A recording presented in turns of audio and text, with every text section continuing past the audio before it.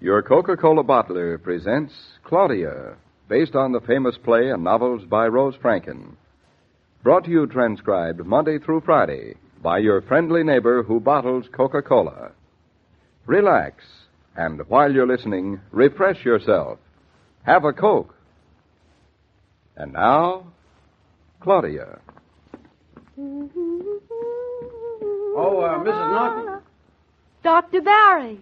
You're just the person I want to see. Well, I've been wanting to see you too, Doctor. Just been in to visit with your husband. How is he? Everything's coming along as expected. Oh, I love to hear you say that. And if it keeps up, we may get away without any complications at all. Only may get away without any? Seems to me a concussion of the brain and a broken collarbone would be complications enough. If all goes well. Well, could it go otherwise? Well, we hope it won't. But a concussion is a very delicate matter. David will have to be patient. Does he know? Well, I played down the concussion to him. No use his being worried about himself. He knows about his collarbone. We'll blame it for our caution. Have you got a moment, Claudia? Are you in a hurry? Well, only to see David, that's all. Well, can that wait a few moments? I've waited since I saw him yesterday, so a few minutes more won't matter. I won't keep you away from David long. Well, is it anything special, Dr. Barry? There's a nice, comfortable waiting room here at the end of the corridor. I've always been rather fond of this hospital. Have you been with it from the beginning? Been with it since it was a plain, clapboard house with 4 beds. Oh. And now it's a fine stone building with 38 beds. Yes, indeed. 38 beds. Well, that's something to be very proud of, Dr. Barry. Very proud. Let's sit down here. Right? A few moments ago, Claudia, you heard me say that I didn't expect David to have any complications. Yes, Dr. Barry. But he's had a severe jolt, a sudden car accident. He could have died. But he was lucky. Not even a severe case of shock. Well, that part of it's good. But his spirit has had a jolt, too. He's been put to bed, and he's going to have to remain there a while. Now, that's quite a dose. Well, Dr. Barry, that David's going to have to stay in bed a few weeks, even if it is in the hospital, that doesn't seem so terrible to me if it turns out all right. Yes, if. But see it from David's point of view. One day he was walking around, healthy, strong, ambitious, his own master. That's very important to David. I know it, Dr. Barry. He hates even to catch cold. You'd think it proved some kind of a weakness in him or something. Exactly, my dear. And now here he is. He doesn't feel too sick anymore. His headache's better. His shoulder doesn't pain him as much. As far as he can see, he's almost the way he always was. And still he has to remain in bed. He doesn't realize how important it is, day by day, not moving, not able to take care of himself, let alone you. His spirit's hurt. It wouldn't be so difficult, would it, Dr. Barry, if David weren't a man? You're very wise. That's why I've spoken to you. Well, what can I do, Dr. Barry? A great deal more than I can.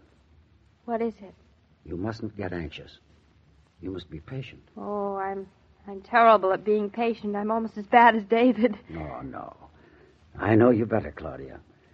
You'll have to help David see that all he can do is wait. And still, he mustn't let himself grow anxious by his enforced quiet. Everything's going to be fine, Dr. Barry. It must be. Why, there's no reason why you should be anxious. There's no reason, is there? We'll see. It won't be easy, Claudia, to get him to give in. No man likes to count himself dispensable. Especially David. Especially a man in love with his wife and his work. Life gets complicated. Not life. People. I never thought there'd be anything complicated about David and me. Well, your life wouldn't be very rich that way, my dear. Well, he's waiting for you. When I knocked to see him, he thought I was you. Well, I better not keep him waiting any longer. You may find him a bit depressed today. He started asking me questions. When he could get up, when he could go home, and when he could go back to work. When this, when that. You told him? I temporized. Talked about his collarbone. So He's a little suspicious it'll be longer than he thinks. But not as long as it will be. Poor David. Not at all. He's a very lucky man. You'll see that again. Thanks for the talk, Dr. Barry. Just thought you ought to know the whole story, Claudia. Medicine's not just for the sick person in bed, is it? That would be too simple. Heavens, we Nortons have taken up an awful lot of your time. A stitch in time. And Claudia, it's time if you allow him. Who's the healer? Well, I'm going to see that he gets all he needs. I hope. You will. And keep your fingers crossed. They're crossed. Very crossed. Well, here goes. Mr. Norton, in bed at this hour of the morning. Oh, Mrs. Norton? Just thought I'd take things easy for a change. Lazy loafer. So you finally come to hold my hand. I've come to let you hold mine. You're the man in the family. A fine one, too. Oh, well, you're good enough for me. Well, you're not very fussy. Oh, you'd be surprised. Well, how'd you sleep? Not bad. What? Prettiest little nurse in white gave me the prettiest little pill in white. Spoiled. Well, as long as I haven't got you to talk me to sleep, I have the next best substitute. Nothing takes the place of you. Now, you're just saying that to make me feel good. How'd you know? Actually, I don't miss you at all. I've decided to fall clean the house instead. When the mouse is away, the cat will play, I'm the mouse, not you. Well, I'm the mouse these days. Some mouse. You look very handsome on a pillow, Mr. Norton. I've always thought so. Yeah, I don't know what I'm doing on a pillow. A collarbone is nothing to keep a man in bed. Why, in 2 minutes...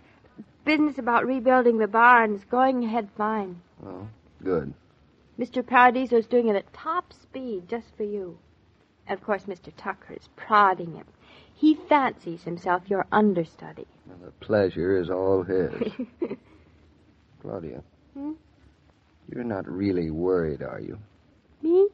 Worried? No. Well, that's all my news. You tell me yours now. No, Dr. Barry told me not to get up yet. That's all right with me. I have no place to go. Now, let's see. What else? Oh, last night I heard the broadcast of a ball game. Yep. And this morning, the news. When I heard the news, I figure if I'm better off in here. Sounds like a terrible world outside. For most people, I guess. But not for me. Knock wood. Little optimist, huh? Well, I'd be a fool if I wasn't. I suppose one of us has to be. Well, Mr. Norton. Oh, I didn't realize you had company. It's only my wife. Yeah, that's all. Well, I don't want to interrupt anything.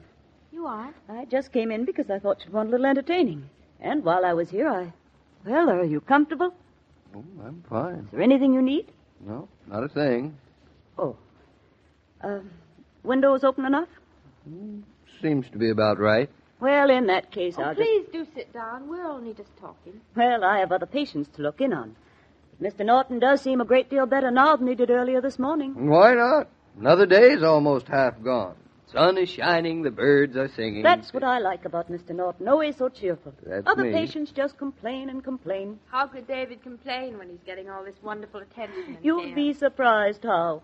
Well, now, don't you talk too much, Mr. Norton, and please don't try to move. No, I won't. You're uncomfortable or something, you just ring your bell and I'll come right in and straighten you out. Well, thank you, nurse. I'll do that.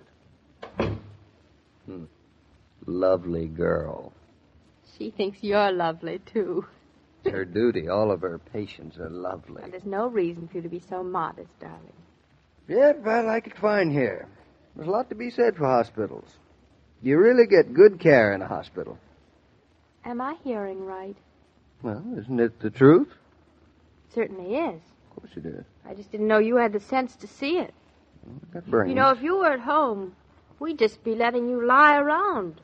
No attention. You'd have to just fend for yourself or else feel you're imposing on us all the time. And every word you say is so... Personally, I think you're getting an awful lot of attention you don't deserve. You haven't even had a baby. I had a pretty good car accident, and it takes a pretty good driver to have a pretty good car accident and not get killed. Let's joke about it. It's a wonderful subject to joke about. Wonderful. Say, you should have seen the night nurse, darling. Cute? I should say cute. Redhead. She made me an eggnog. It was delicious. I thought you were the man who's afraid of getting fat. Oh, she said I wasn't the type. Well, redheads usually know. Oh, David, you can't imagine what a relief it is for me to see you're getting such wonderful care. And that you don't mind it. I thought you'd be relieved. I am. Now you'll realize that there isn't a thing for you to worry about. Good. So promise me that you won't. I promise. You look tired. Me tired? Yeah. I'm not. I feel fine. Wonderful. Are you taking good care of yourself? You're not running around too much, eh? Not at all. Now, just because I'm not around to keep my eye on you, I don't want you to run yourself ragged, you hear? I won't. Then everything's fine. Fine. From here on in, now that my headache's gone, I can just enjoy myself. Just enjoy yourself. The scenery? I noticed the scenery on the ceiling. You see Lovely that crack in cracks. the ceiling? It's like the Mississippi River. Looks like a horse. And the eggnogs, the company's fine, the attention, the whole kit and caboodle. I love it, every minute of it. Even the food is good. You just don't know what it means to me to find you so cheerful. I can't believe it. Well, why shouldn't I be cheerful? Oh, no reason. No reason. Anybody who wouldn't be cheerful is an ungrateful cuss. I feel great about the whole business. So you don't have to waste any sympathy on me, you hear? Not one jot? One little jot? Not one little jot, no. Oh, David, now I don't care what anybody says. You and I and all this is going to come out fine. I'm sure because I know things that even Dr. Barry doesn't know. What are you talking about? Oh, about a man who pretends to like nurses fussing over him and red-headed eggnogs and lying in bed in the morning. I know about a man who pretends because he loves somebody, and when you can do that, darling, nothing can beat you, and everything will be fine. Sure it will. So give me a kiss and stop looking so solemn. If you have any teenagers in your house, I suggest you think of them next time you're at the grocer's or the service station and bring home a case of Coca-Cola. They'll probably be delighted at the idea of a whole case of Coke in the house, for they'll have in mind after-school and after-play treats for themselves and for the whole gang. Why shouldn't they have this pleasure? Coke is only $1 for the 24-bottle case. Mr. King. Oh, yes, Dr. Barry. You asked me the other day if you could visit Mr. Norton. That's right. Well, no reason why you shouldn't. Anytime. Oh, then I will after Mrs. Norton leaves. You won't stay too long, of course. No, I won't. Visitors are always more fatiguing than the patient expects. Still, I'll visit him today because tomorrow he'll have another guest. His partner, Roger Killian, is dropping in. Good. The time will pass more quickly for Mr. Norton. Well, I have to make the rounds now, so excuse me. Of course. And thanks for the news, Dr. Barry. As I was about to say, every day, Monday through Friday, Claudia comes to you transcribed with the best wishes of your friendly neighbor who bottles Coca-Cola. So listen again tomorrow at the same time. And now this is Joe King saying au revoir. And remember, whoever you are, whatever you do, wherever you may be, when you think of refreshment, think of Coca-Cola. For Coca-Cola makes any pause the pause that refreshes. And ice-cold Coca-Cola is everywhere. This broadcast of Claudia was supervised and directed by William Brown Maloney. And now, here's a word from your friendly neighbor who bottles Coca-Cola.